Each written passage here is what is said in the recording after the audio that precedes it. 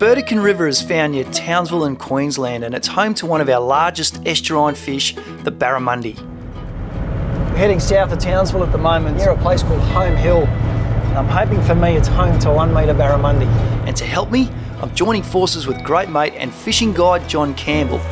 This adventure is more than trying to catch a metre fish. It's a journey I want to use to discover the science of this awesome fish and how technology has changed the way we fish for it. Starting to see a little bit of movement now with some bait getting eaten, so... Oh, is that one? Yeah, that's one there, yep. Yeah, okay. There's a tree just there. Yep. There's a couple up there.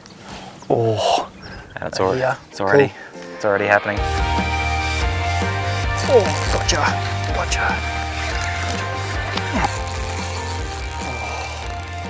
Yeah, we've got to be very worried about sharks at this point. Oh, airborne. Woo. This fight's going on for too long. We've seen the sharks on the sounder. Get him in, get him in, get him in. Woo. See the size of the boiler coming after you. Such impressive predators.